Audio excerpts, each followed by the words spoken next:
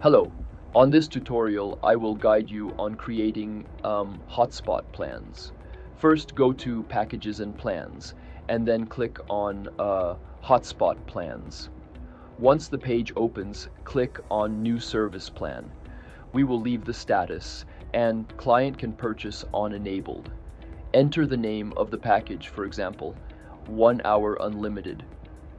So the plan name should be like a descriptive name that will show the customer what package he or she will be buying. For example, on this demo hotspot page, the word hotspot test is the plan name, or describing the package the customer will be buying. Set the plan type to unlimited.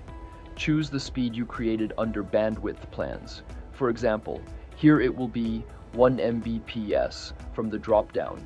Set the plan price. For testing, let's say 10 shillings. Set the validity period. Let's write 1 hour here. And then here, choose the unit of the validity period as hours. Select the router. For this example, it will be demo. Finally, click on Save Changes.